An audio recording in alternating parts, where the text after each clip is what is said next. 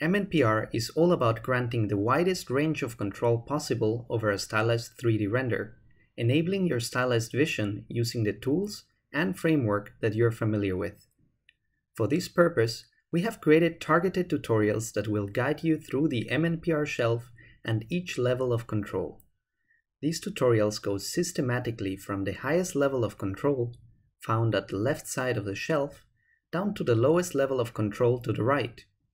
During this journey, we will dive into style presets that enable you to load and save predefined filter parameters, style configuration that enables you to set the global parameters for each filter, material presets that enable you to load and save custom stylized materials, material control that enables you to tweak each stylized material, noise effects that lets you control effects procedurally on materials, and paint effects that lets you paint each effect directly on your 3D models.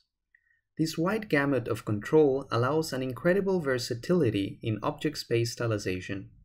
From global effects to local effects, we have made an effort to make sure you find your workflow. In addition to this, the object space control can also be embedded into invisible proxies, which in turn can stylize all the scene elements inside or behind them.